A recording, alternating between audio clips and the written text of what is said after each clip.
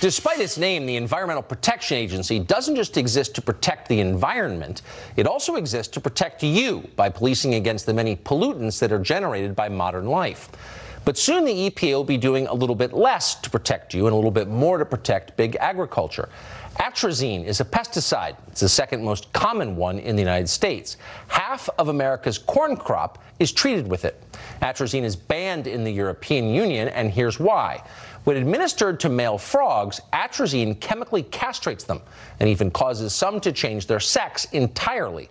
In humans, atrazine is an endocrine disruptor. That means it causes changes to your natural hormonal balance. For newborn boys, atrazine exposure in utero is correlated with lower birth weight, undescended testicles, and deformities to sex organs.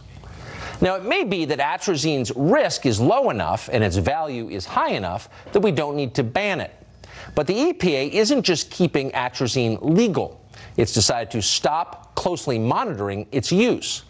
Buried within a recent 60-page regulatory document, the EPA has announced it will soon end its atrazine monitoring program, which tests drinking water to make certain that atrazine levels are safe. According to the EPA, the risk is simply so low that it's not worth even checking to make sure the situation is under control.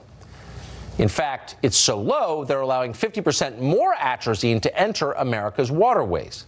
Now, that's despite the fact that in 2017, the year where the most recent data are public, 30 million Americans had measurable amounts of atrazine in their tap water. Now, according to researchers at Purdue University, a single part per billion of atrazine may be linked to low birth weights. At Evansville, Illinois, the water is already testing at 22 parts per billion. For the EPA, that's not a concern. Their concern is corn.